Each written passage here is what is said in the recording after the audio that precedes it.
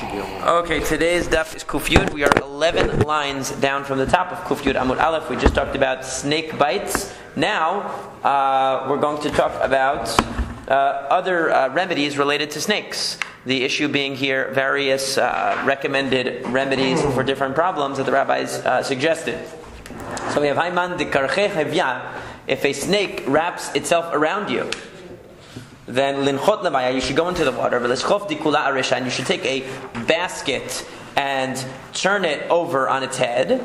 Ulehadkem minei, and put it in between you and the snake, so that the snake climbs onto the basket. V'chisalik ilave, and when the snake moves onto the basket, lishadei lemaya, you should throw it into the water. V'lislok velete, and then you should get out of the water. Okay, in other words, it's telling you to coax the snake onto this basket, basically, and then get out of the water. That's not as much of a medical remedy as a matter of safety. That if a person is attacked by a snake, it's a good thing not to try to fight the snake directly, because then it's going to just bite you, but rather to try to convince it to move onto a different surface that you can then throw into the water and remove yourself from the situation as fast as possible.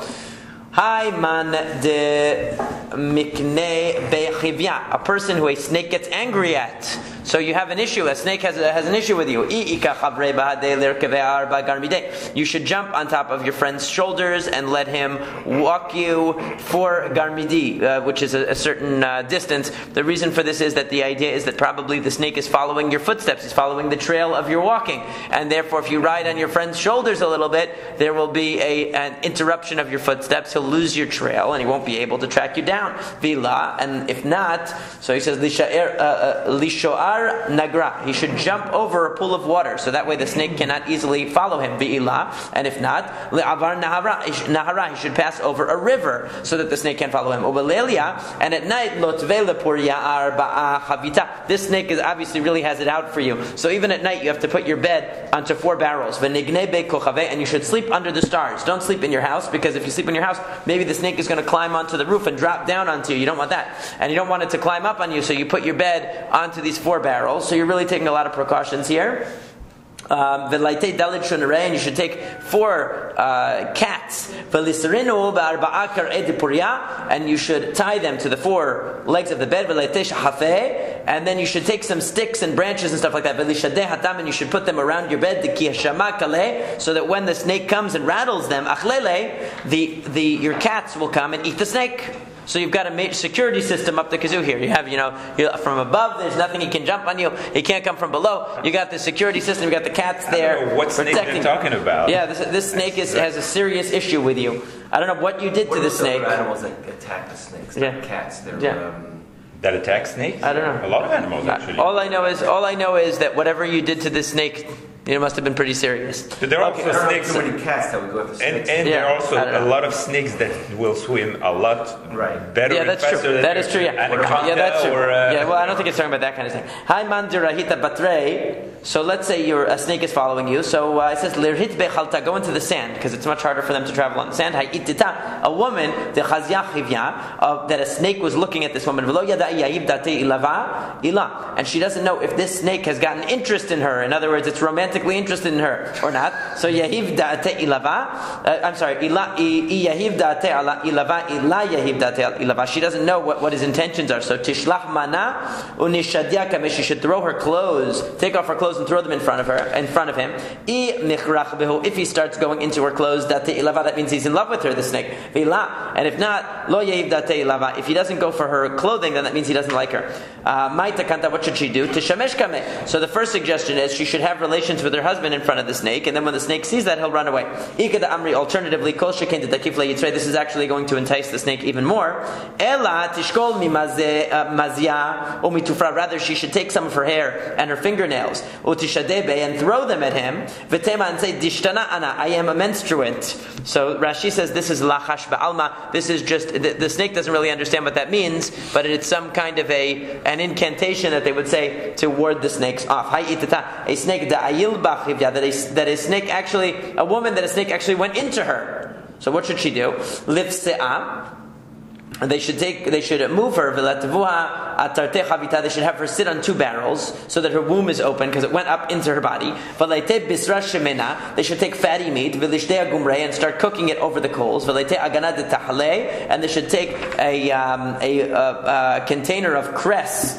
V'chamra rechatana and some good smelling wine. V'lotvu hatam. And they should put it there. V'litrokinu b'hadei hadadei, and they should mix the wine with the vegetables. V'linkot tzavta b'yada, and she should take tongs in her hands. D'ki merach recha, because when he smells the smell of the cress and the wine and the cooking meat, nafik is going to come out. V'atei leishkalei, nafik v'atei, so he's going to come out. So d'ki merach recha, nafik v'atei. When he smells the smell, he's going to come out. V'lishkalei, and she can grab them with the tongs. And she'll throw him into the fire. Because if she doesn't throw him into the fire, he's going to come back to her even after he comes out. Because this snake is really attached to her. Okay, so these are interesting snake ways of dealing with snakes. Crocodile Dundee, we've come a long way. Now we're going to move to a new subject.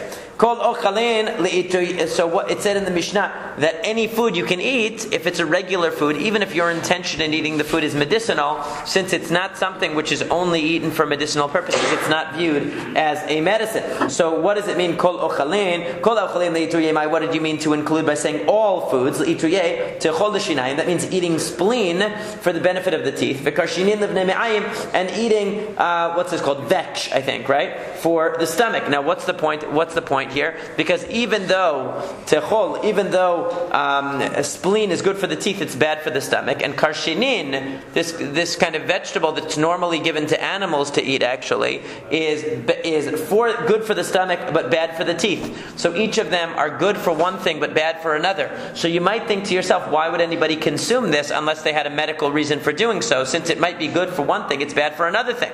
So therefore, the Mishnah is coming to tell you that as long as it's something that could possibly be eaten normally, even though your intention is medicinal, and even though it has some side effects, you might say, it has side effects, you're still allowed to eat it on Shabbat since it's something that's normally eaten. And then they said, what's an example? Kol mashkin. Why did it say all drinks? What's it coming to include? The ituyeh meitzalafin, caper juice, bachometz, mixed with vinegar. In other words, even though that's something that maybe a person wouldn't typically choose as their beverage of choice, and they take it for medicinal purposes, but essentially it's also something that could be drunk under certain circumstances, and therefore we look at it as a legitimate drink, and we don't look at it definitely as a medicine in that case, even though it's not it's something that might have certain side effects or might create certain discomfort when you consume it. But still, since it's drunk by certain people, not necessarily as medicine, we don't define it absolutely as a medicine. So now, Amar le Ravina, Ravina said to Rava, Ma'u lishtot meraglayim b'Shabbat. You told me that urine has a lot of medicinal properties, like we learned yesterday. So can you drink that on Shabbat? Amar le tanena kol mashkin shoteh, meraglayim lo shatu enashei. He said that that's a perfect example of what you can't do. Because it said kol mashkin, anything which is drunk normally, not for medicinal purposes, you can drink it for medicinal purposes on Shabbat, as long as it's not obvious that you're doing so for medicinal purposes. But urine, nobody would ever drink. It's not a mashkeh. It's not a drink that you happen to be drinking for medicinal purposes. You're only drinking it for medicinal purposes, and that's why it would not be allowed to be drunk on Shabbat, because it's very obviously being used for a medical reason. Chutz mimei dikalim, we said except for the water of dikalim, the water of palm trees. We're going to see what this is in a second. So Tana, we learned in another braita, chutz mimei dikarim, except for mei dikarim. Instead of dikalim with a lamed, dikarim with a resh. What does dikarim mean? Cutting water, penetrating water. So we're going to see what that means. So what does it mean? So why is it called medikarim? Water that penetrates, because it penetrates, it punctures, so to speak, the gallbladder. In other words, it goes straight through your system. So that why is it called medikalim, water of palm trees? Because it comes from between two dikalim, from between two trees. My medikalim, what is an example of medikalim? Amar Rabba bar Berona. Rabba bar Berona says, there are two trees, I guess these are palm trees, that they have in the west, in Israel, and and water comes from between them. In other words, there's a stream. It's called Medikalim. It's called the water of palm trees because it's the stream that flows between two palm trees, and it has special medicinal properties. So what are they? Kasakama, the first cup that you drink from this water, mirape. It will make your stool softer. Idach mishalshel. You drink another one, it's going to make it really soft. Idach yechida aile. The third time you drink a cup of this, the way it goes in is the way it comes out, meaning it cleans out your system so much it comes out as water. So it's really a diuretic, basically, we would call it. Okay, so this is a diuretic water, and it was a water that flowed from a spring between two. Not diuretic. What do you call it? Laxative was what I meant. Yeah, it's a laxative, right? So that was the word that I was looking for. So the point was that it was called Mei Dekalim because it came from a stream that flowed between two dekalim, between two palm trees. Okay, so Amar Ula says, "L'didi shatei shechrad de bavlae." I drank the beer of the Babylonians, umalei minayu, and it was even better than this water. Vehu de la regil be'arba'in yomin, but that's only if you haven't drunk it for the past 40 days. Take a break from drinking Babylonian beer for 40 days and come back to it. It'll have the same laxative properties as this special water we're talking about. Rav Yosef says, Zaytoma Mitzri. Zaytoma Mitzri this is the Mei Dikarim that we talked about before, that penetrates right through your system and will help you clean out illness from your system. So what is it? It's called Zaytoma Mitzri. And tilta sarei, it's 1/3 barley, tilta kortamei, and it's 1/3 of what do you call it? Saffron, right? V'tilta milcha, and it's 1/3 salt. Sounds delicious. If you put 1/3 salt in anything, it'll clean out your system because kidding. You'll be barfing. Yeah. No. Rav Papa Amar tilta chitei v'tilta kortamei v'tilta milcha. According to Rav Papa, instead of using barley, use wheat. So it's 1/3 wheat, 1/3 saffron, and 1/3 salt. V'simanech, and how do you remember who said what? Sisaneh. Okay, Sisaneh is a mnemonic for that the person who said sa'areh, who said barley, is a person who has a samich in their name, which is Rav Yosef. Rav Yosef said barley. So Sisaneh will remind you of that. And you should drink it between Pesach and Shavuot. Why should you drink it between Pesach and Shavuot? Because because if your stool is too soft, it will harden it, and if your stool is too hard, it will soften it. So whatever it does, it regulates you. Basically, it regulates your bowels. Drinking this. What is it? What? What saffron? This mix of saffron, salt, and barley or wheat. So it's gluten with the other side. So okay, but kos ikarin. What's a kos ikarin? This mixture of herbs that we talked about in the Mishnah that a person is not allowed to drink on Shabbat because it was done for medicinal purposes. It was drunk for medicinal purposes. So my kos ikarin, what is this thing? Amar Rabbi Yochanan says, "Leitem mitzkal zuza koma." First, you take a zuz weight of koma, which is the sap of a tree. Koma Alexandria, from Alexandria. Okay, umatkal zuza gab yagila, and you take a zuz weight of this alum. Okay, umatkal zuza korkama, and you take a zuz weight worth of saffron. Kurkuma rishka, right, which is a specific saffron that grows in the garden. Okay, right. And you grind them up together. So what do you have here? You have 3 ingredients. You have 1 zuz worth of this kind of sap from a tree from Alexandria. 1/3 is this alum, and 1/3 is this garden-grown saffron. Okay, which is here called the kurkuma rishka. And you mix them together. So, lazavat latabachamra v'lo me'akra. Let's say somebody is a zavat. So what did you use this for? A woman who's a zavat means that her menstrual period won't stop. Okay, so a zavat is someone the flow keeps coming. So they would give her this mixture, and as long as they mixed it also with wine, lo me'akra, she wouldn't become infertile as a result. Otherwise, this was considered something that would stop you from getting pregnant. It would make you infertile. It would make you sterile. Okay, liyarkona. If the problem is that you have jaundice, then what you need is teren b'shichra o me'akar. You need 2 of these 3 ingredients. You don't need all 3 of them. So you have the 3 ingredients of the tree sap, the alum, and the garden-grown saffron. So you have to have 2 of the 3 with beer. But the only problem is ume'akar. But then you will become sterile as a result of drinking it. So it will have the positive effect that it will, it will cure your jaundice, but it will leave you sterile.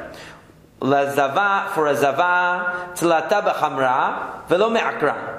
All three ingredients, you mix it with wine, and the zava will stop having her condition of excessive menstrual flow, and she won't become sterile. Ve'ila, and if that doesn't work, laite tlata kafizeh, bring her 3 kafizim, which is, a kafiz is a lug, okay? So that's a log is a certain quantity. So you bring this quantity times 3. 3 of these 3 logs, so that's a total of 9 log. Of shemachei parsaeh, of Persian onions. You guys have that? Okay, I don't know if we have that. V'nishlok b'chamra, soak them or boil them in wine. Don't you use onions and paste on Yeah. Like the Persian onions. Right. V'neshakya, and then you make her drink it. So you boil these onions in this wine, and then you make her drink it. V'neimala, and you say to her, Kum mizovech, get out of your state of ziva. V'ila, and if that doesn't work, lotva parashat drachim, put her at the crossroads in the street. V'lin ketakasa dechamra biyada, and have her have a cup of wine in her hand. V'leite inish me'achora, v'liv'ata, and somebody should come behind her and scare her. That was how you cured hiccups, right? V'leimala, and you say to her, Kum mizovech, get up out of your state of ziva. V'ila, and if not, leite bona dechamuna, ubona de morika, ubona de shavlilta. You should take a handful of cumin and a handful of, this time we use a different word, but it's the same thing, of saffron, and a handful of fenugreek, v'nishlok b'chamra, and again you boil it in this wine, v'nashakya, and again you make her drink it, v'neimala, and you say to her, kum mizovech, get up out of your state of ziva v'ila, and if not, leite shitin she'e didana, take 60 seals of barrels, v'leshafya, and you put it on her body, you smear it on her body, v'leimala, and you say to her, kum mizovech, stop your flow. In other words, this is symbolic of stopping, obviously, because it's something that stops up a barrel. V'ila, and if that doesn't work, leite pashtina, you should take a certain type of a vegetable. A pashtina is a certain type of a grass or vegetable, and so you would take this v'lishlok b'chamra, and again you boil it in wine, v'lishafya, and again you rub it on her body, v'neimala, and you say to her, kum mizovech, get out of your state of flow. V'ilan, if not, leite charnoga dehigita romita. This is a type of a bush that grows what it says is, Rashi says it's a type of grass that grows among the brambles and the bushes. So you take this and this time v'likle, this time instead of putting it on her body, you burn it. V'lisba v'shachake dekitna b'kaita or v'shachake de'amar gofna b'sidva. And if it's the summertime, after you burn these ashes, you put them into some kind of a silk rag, and if it's the autumn or it's the winter time, then you take it and you put it into a cotton type of rag, these ashes, and apparently she would carry it with her or hold it, and that would be the cure, and it would cure her. V'ilan, if that doesn't work, lichri sheva berei, you should dig 7 pits. V'liklebehu shabishta yalda da'arla. So you take you dig these 7 pits, and then you take branch, and then you burn. Shabishta yalda means a young branch, the orla, which is still within its first 3 years of life. V'linketa kasad chamra biyadan, she should hold a cup of wine in her hand. V'lokma meha v'lodva'aha, v'lokma meha v'lodva'aha, and you have her sit over each of these pits, and inside each one of the pits is the ashes of this young branch. And each time she gets up, ve'akol chada v'chada le'mala, and you say to her, kum misovech, get out of your state of flow. V'ilan, if that doesn't work, like the semida, you should take some fine flour, and it says v'liska mipalga letatae, and you should rub it on the lower half of her body, v'leimala, and say to her, kum mizovech, get out of your state of flow. V'ilan, if that doesn't work, leite be'ata de'ne'imata, then you should take the egg of an ostrich, v'likle, and you should burn it. V'lisba b'shachake de'kitna b'kayita b'shachake de'amar gofna b'sidva, and again you should take the ashes of this burnt egg, which is not kosher because it's from an ostrich. Interesting. Yeah. And use a non-kosher animal. Yeah, and you put it inside a cloth of silk if it is the summertime, and of cotton if it is the wintertime again.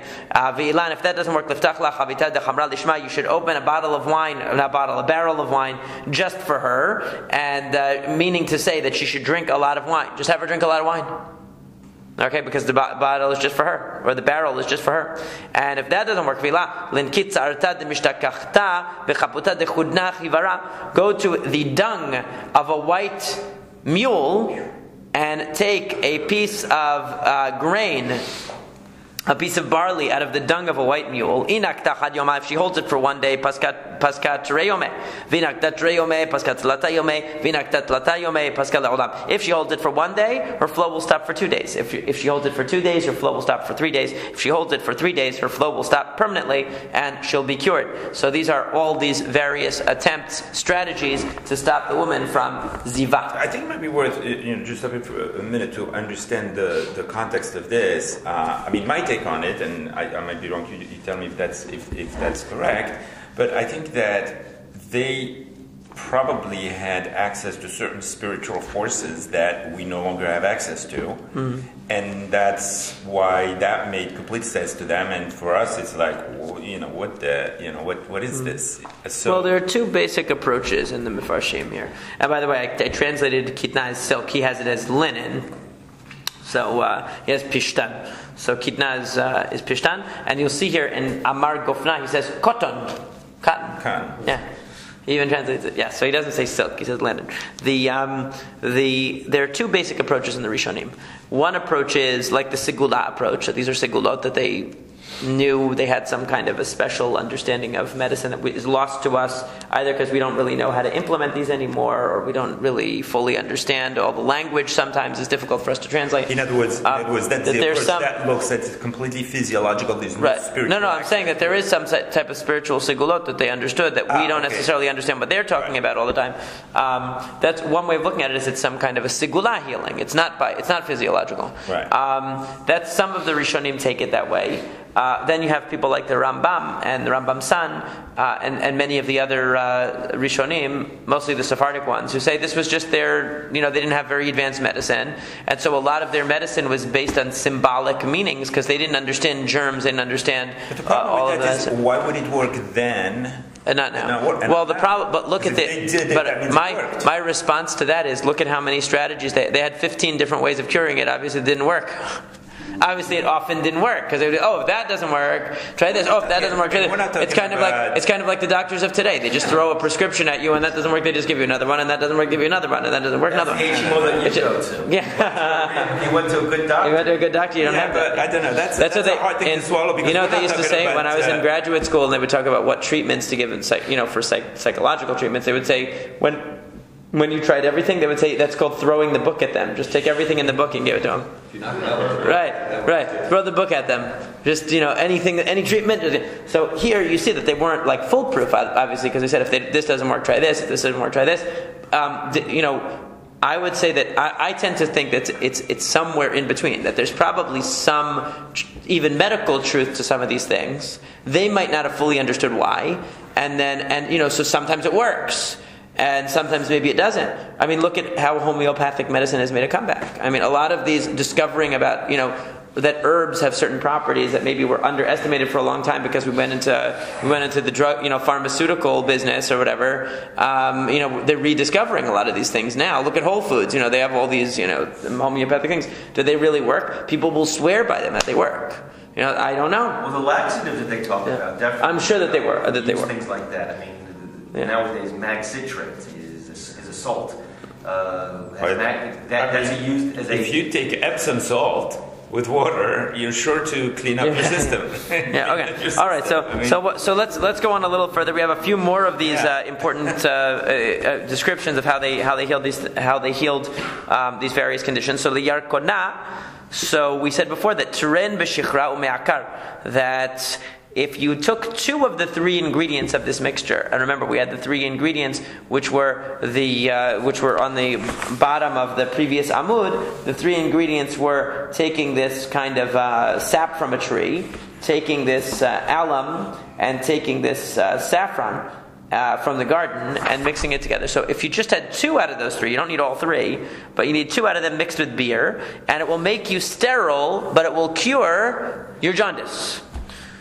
So ve'ila, if that doesn't work, laiti resha de shibuta de milcha Then you should take the head of a fish called shibuta, which is mentioned in the Talmud a few times, a salted fish, and boil it in beer and drink the beer. Ve'ilan, if that doesn't work,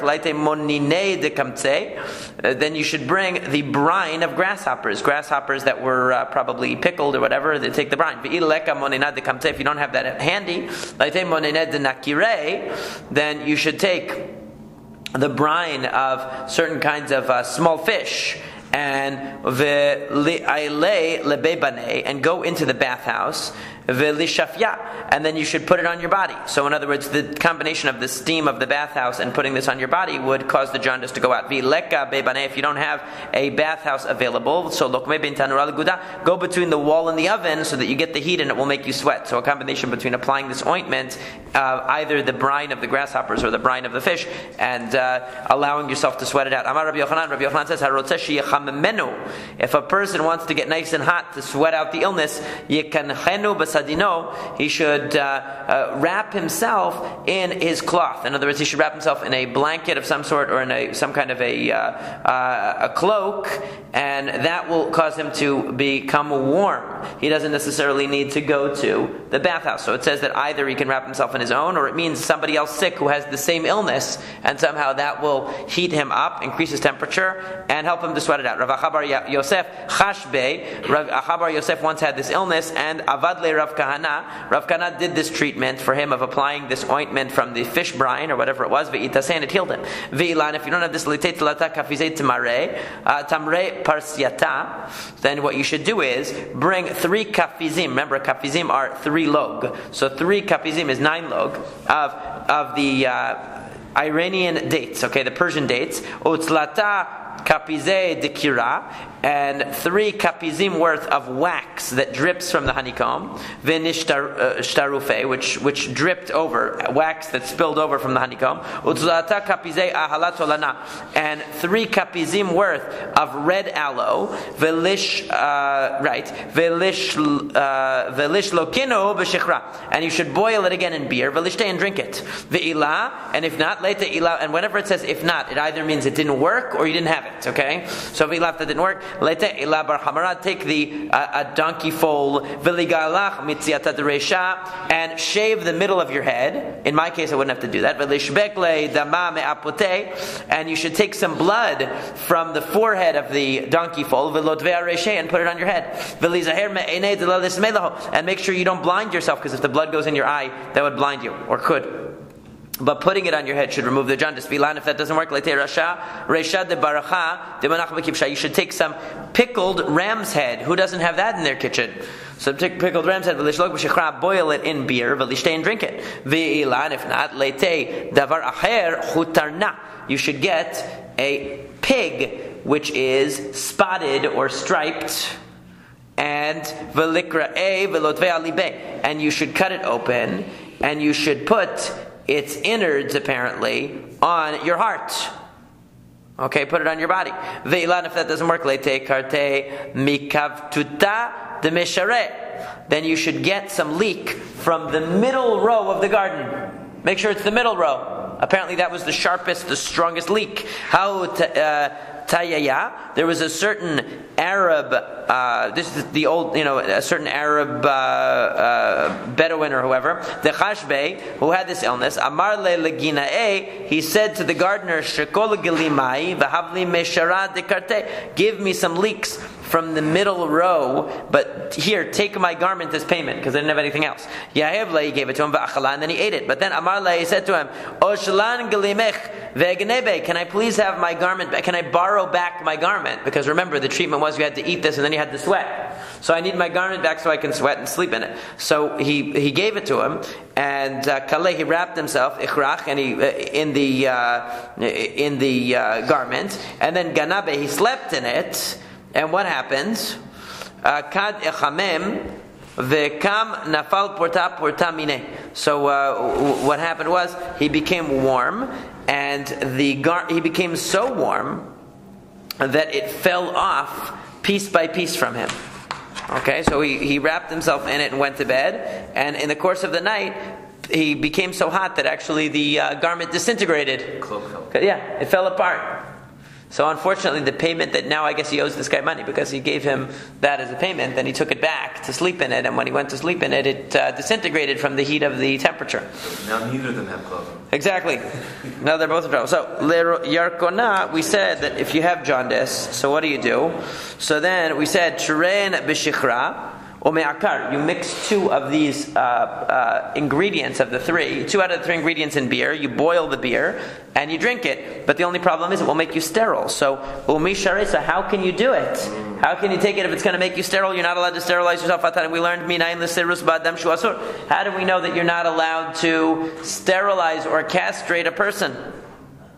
Okay, Talmud Amar, because it says Ubartzachem lo ta'asu, bachem lo ta'asu, because it says Ubartzachem, in your land you can't do it. Now, in the context, this is talking about castrating animals. It says you can't bring a castrated animal as a korban, or in any way, if the genitalia are damaged or crushed or cut off, you can't use it as a korban.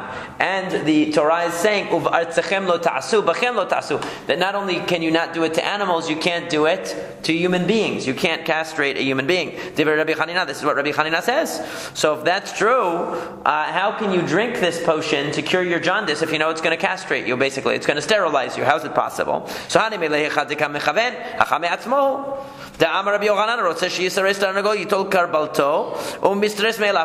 because this is talking about a case where you didn't intend for that. In other words, when you purposely castrate yourself or sterilize yourself, you're not allowed. But here you're taking a medicine which really you want to cure jaundice, and as a side effect, it's going to make you impotent or it's going to make you sterilized. That's a different story. And how do we know that that's a different story? Because Rabbi Yochanan says if you want your rooster to stop impregnating or stop fertilizing eggs, so therefore, what can you do? If you cut off his red top, the fancy thing that makes him look beautiful, he will, Mr. Ismail, what's it called? Comb. The comb. So Mr. Ismailov, he will become sterile of his own accord. In other words, what did you do? You didn't actually affect his genitalia. You didn't actually cut part of his body. You didn't give him a medicine to sterilize him. But by cutting that off, you cause him not to copulate or not to fertilize anymore. Okay? So Va'amar Ravashi, but Ravashi says, Ramut ruchahu denakitale. But that's not true. That's not a good example. Why not? Because why does cutting off the comb of the tarnagol, of the rooster, stop it from fertilizing eggs? Because you removed its pride. You made it depressed, the poor thing. You took away its sense of self-respect. That's why it doesn't do it. You didn't actually sterilize it. You just made it sad, and a sad rooster is not going to do that. Okay, that's a different story. You can depress somebody if you want to stop them from having children, make them really depressed. That's not sterilizing them. That's just making them. That's just influencing them not to reproduce. That's totally different. But here you're actually taking a medicine that literally sterilizes you. How can you do that? So ella basaris. Rather, we're talking about a saris, somebody who was already sterile or already castrated. So Rashi says, we're talking about a case of somebody who was already not able to have children, and therefore by taking this jaundice medicine, we don't care that it's going to sterilize him or that it has a sterilizing side effect, because he's already sterile. But wait a second. Rabbi Chia bar Abba said that Rabbi Yochanan said, "Hakol modim." As we turn to Kufyud Aleph, Amud Aleph, "Hakol modim b'mechametz achar mechametz shu chayav." That everybody agrees that mechametz achar mechametz, somebody who creates leaven after leaven, is still liable. What is this talking about? That the offerings in the Beit HaMikdash always had to be not leaven; they had to be matzah.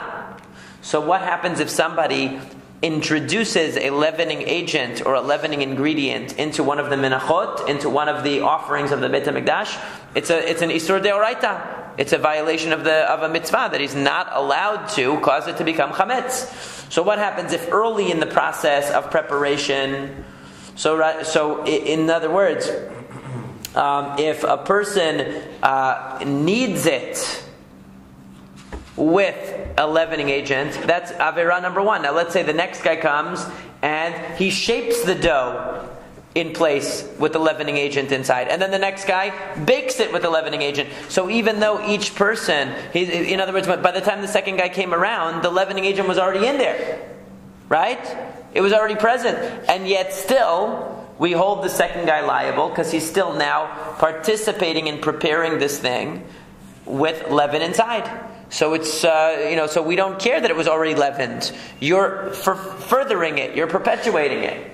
Okay. Now the context of this was talking about a bechor, an animal that had some kind of illness and required bloodletting. Now the problem is you can't cut the bechor, you can't cut the firstborn animal, and in order to do bloodletting, because you're putting a you're putting a wound, a blemish into the bechor. So what happens if it already had a blemish? So anyway, you're not really accomplishing anything by putting a blemish, and that was the machloket. Does it matter once it already has a blemish? So we said when it comes to mechametz achar mechametz, where something is already chametz, and you're not really doing anything more by making it more chametz, it's too late. And yet we consider it, still a violation. So too, even though the person is already sterile, giving him more sterilization drug is still an avera. Now, obviously, the analogy is difficult to understand because once somebody is a saris, once somebody is sterile, they're sterile. That's it.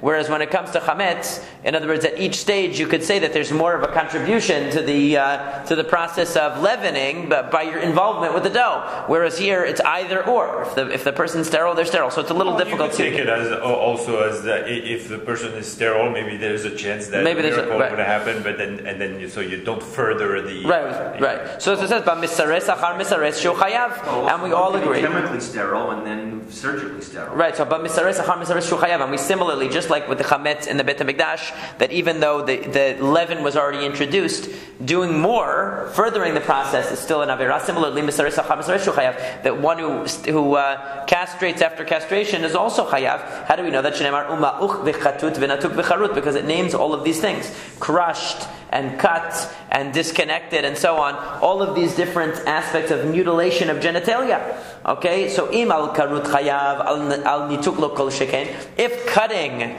is already a violation, so obviously removing is a violation. If the cutting and it's just barely dangling is one violation, then why should cutting the rest of it be any different? It's already cut. So what did you really add? So the answer is elalavi notek achar koret shu chayav. The answer is that even if you cut it and therefore functionally it's not adding anything to remove it, it's still a violation to remove it. In other words, any contribution to the process of castration, even if the castration has effectively already been medically accomplished, is not allowed. Even though you might argue that you're not really adding anything, it's already been done. So too, even though somebody's sterile, by taking the medicine that's going to sterilize you, it's still prohibited. So therefore, what do we say then? Ve'ela bazaken. Rather, we must be talking about an old person. The old person's not just sterile, but they're past the age where they're able to, let's say they're impotent, they're not able to reproduce anymore. But the Gemara says, Rabbi Yochanan says, but Rabbi Yochanan said that even in his old age, by taking certain medicines that were prescribed, I guess they had the old version of Viagra back then, right? Whatever it was, he regained his youth. He was able to continue to have children. So age doesn't mean anything. Age doesn't mean anything. So therefore what? So Ela B'isha, rather, this can be used for jaundice in a woman. This medicine, even though it sterilizes, it can be used for jaundice in a woman. So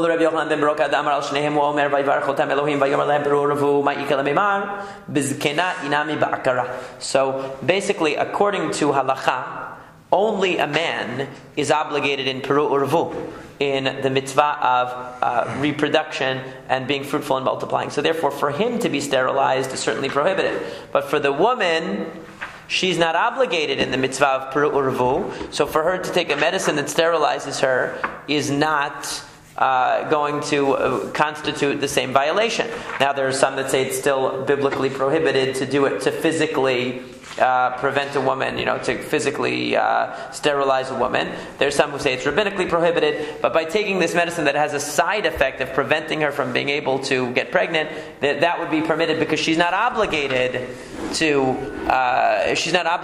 reproduce. So then the Gemara asks, but what about Rabbi Yochanan ben Beroka? Rabbi Yochanan ben Beroka said that both men and women are obligated in reproduction. They're both obligated. So what's he going to say? He's going to say either with a woman who is old or a woman who is akara, is barren. In other words, with a man, we have a hope that even if he's older, he could still reproduce. At any age, really, you could still have children. Okay, it might be harder, it might be more difficult at certain ages, or you might have issues that you need some medical help, but it's always possible to deal with it. There's always some hope. Whereas with the woman, when she gets past a certain age, or if she's barren past a certain point, we assume that there isn't any more chance without a miracle that she's going to be able to reproduce. So even according to Rabbi Yochanan ben Barucha, who says that a woman is also obligated to reproduce, even he will agree that a woman who's past the age where reproduction is possible, or who has a condition that clearly is not capable of having children, that she would be allowed to take this medicine, even though one of the side effects is sterilization. But a man, even if he is, as far as we know, sterile, would not be allowed to take this medication, because there's always, and even if he's older, there's always hope. And even if he's sterile, adding sterilization onto sterilization is still prohibited for a man. So that's the conclusion of the Gemara.